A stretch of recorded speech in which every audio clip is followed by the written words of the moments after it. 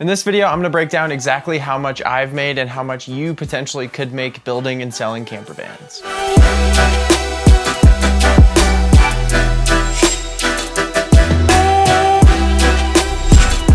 Hey, what's up guys? Welcome to another video where I'm gonna be covering a highly requested video, which is basically covering all the financials of a side business that me and my girlfriend have started doing the past couple years, which is building vans. So in this video, I'm gonna cover exactly how much we made from the past 2 vans that we've built out. I know this isn't the typical video I put out on my channel that has to do with FPV drones or just camera gear, tech review type stuff, but it's actually become a really big part of our lives the past couple years, so I thought I'd do a video on it. If you're extremely disappointed right now and all you wanted to see was cool drone shots and stuff, here's a cool video for you to go check out. But if you are curious about the financials of building vans, then stick around because I also have a really big announcement that I'll be making closer to the end.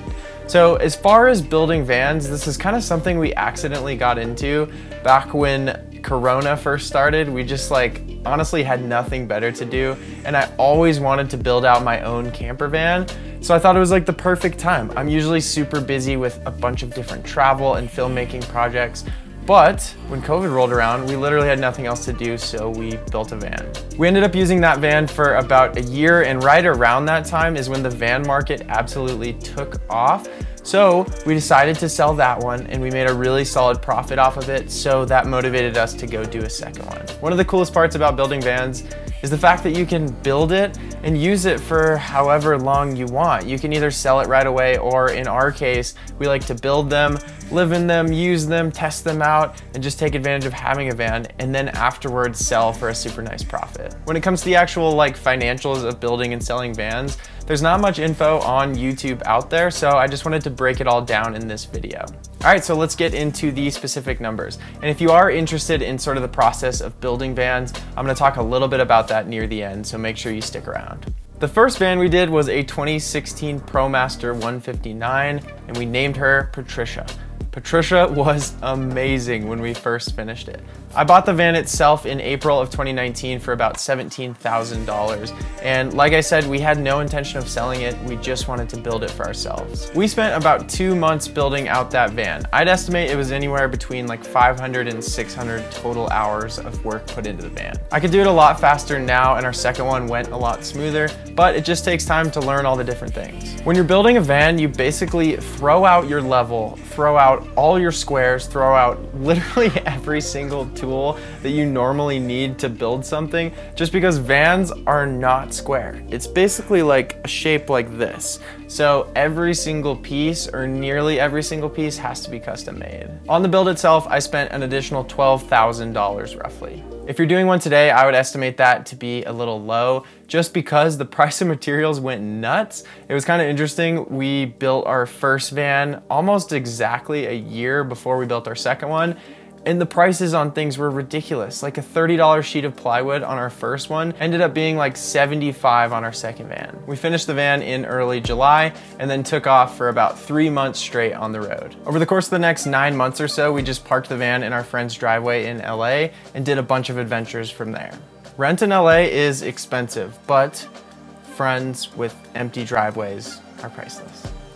By the time March 2021 came around, the van market was absolutely popping off. So I listed it and we got a bunch of interest right off the bat, but I ended up selling it to Nicole's cousin for $55,000 for a total profit of $26,000. And at that point, we got to use the van for a full year. At this point, we were hooked. So as soon as that van sold, we started looking for a second project. Coincidentally, in April again of 2021, we ended up finding our second van, which was a 2020 Mercedes Sprinter 170 4x4. I have no idea if that's the correct order. But this van was nice. Honestly, one of the biggest things that we didn't have on our first van was 4-wheel drive. And 4-wheel drive vans are really hard to come by, but we ended up finding one on Facebook Marketplace and went up and got it. At this point, the van market was full steam ahead, but we found a really good deal on a pretty much new one that was already built out for $67,000. The build that the guy did before just was not up to par, so we essentially had to rip everything that he had out and start fresh. The van itself was already more high-end, so we knew we had to do the same with the build. The van ended up being our absolute dream van. It would honestly be kind of hard to build a nicer van than that. It had a huge battery system from Battleborn Batteries, a shower, hot water, induction cooktop, and so much space. So this build took us about 2.5 months on and off. I would estimate we did anywhere from 600 to 700 man hours into it. This one just had a lot more features and we went a little bit nicer on a lot of things, so that's why it took a little bit longer than the first one. The total cost of all the materials in the build ended up being about $20,000, bringing the total cost of that van to $87,000. We finished the van in early August and were able to use it for about 7 months. Me and Nicole travel a ton for our jobs, so honestly, we just weren't using it enough to justify having such an expensive thing just sitting around, so we decided to list it. And the final price that we got for Carl is, but first a word from our sponsor, Mercedes-Benz. Just kidding. Mercedes, if you're watching this, which I know you're 100% not, please sponsor us. But I do want a second to announce that we are going to be doing full build videos for this newer van. The videos are going to be posted over on my second channel, which actually has a full van tour of our new van. So if you guys want to go check that out, I'll leave a link right here. So if you do want to see those build videos, just make sure you go check that channel out and subscribe. Link is also down in the description below. So anyways, the final price that we got for Carl was $132,000 for a total profit of $45,000. So that is the breakdown. Now, if you are someone who's interested in building a van, I just have a couple things I want to cover. First off, it is not easy.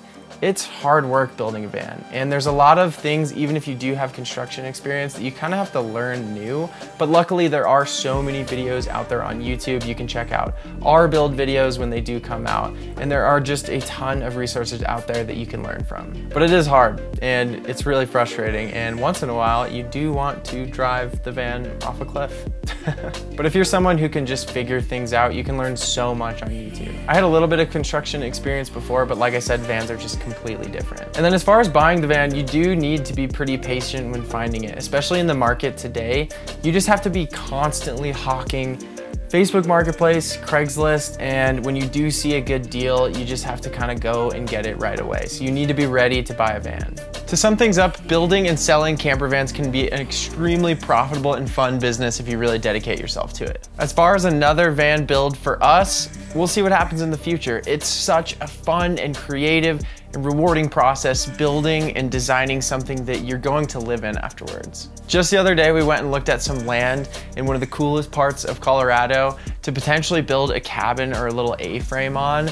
So it's looking like our next project will just be a little bit less mobile. Anyways, I hope that clears things up for you guys. If you thought this video was interesting and you do want to see the entire build process, go check out my second channel where all of those videos are going to be posted, and just make sure you're subscribed if you are interested in seeing more content like this. Thank you guys for watching. I'm going to end this video off with a really cute picture of a penguin. So if you like cute penguins, leave the video a thumbs up if you want. But thank you guys for watching. I really, really appreciate it, and I'll see you guys on the next video.